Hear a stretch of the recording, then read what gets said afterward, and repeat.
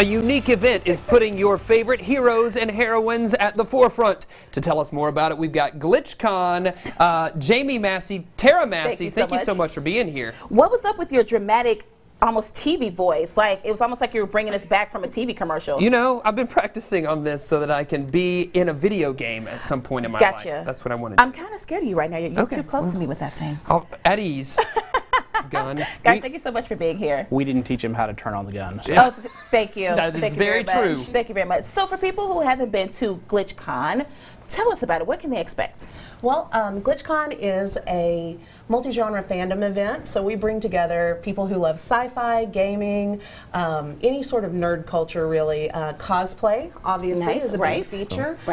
We're big on prop making and other kinds of celebrations of different kinds of fandoms. Yeah, that's right. Speaking of costumes, what are you dressed as? So this is Ezio from a video game called Assassin's Creed. I think there's 7 or 8 games in the series so far. Yes. But this is one of the main characters, and he's a Renaissance fair vigilante. Oh, so. nice. Okay. And people will be in costumes done up just as much as you are now, right? And more exotic. And more exotic. Yeah. Nice. Now this hat that I'm wearing, where is this from?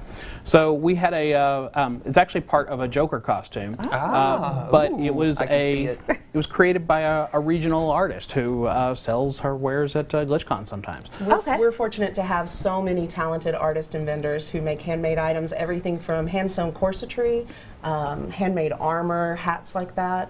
Very talented. That's great. So you've got vendors out there, you've got costumes. What else can people expect at GlitchCon? Well, I tell you what, if you want to talk about how to get into voice acting, we have panels that cover everything from different fan theories to how to be a voice actor, different author panels, all kinds of fun things.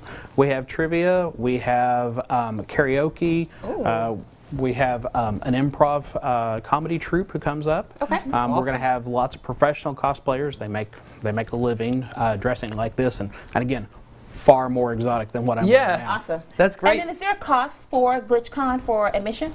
There is. So our pre-registration period is over. So at the door, weekend tickets are going to be $45. Okay. If you want to get a day pass, you can pick it up for Friday for $25, Saturday for $30, or on Sunday for $20. That still seems very affordable, and it's obviously a full weekend's worth of activities. That's amazing. And real quick, I'm holding these pictures. What are these? Tell us about these, Jamie and Tara. So the one on the right is Katie Townsend. So she plays one of the main characters in Fallout 4, which is where your gun comes from there. Okay. Gotcha.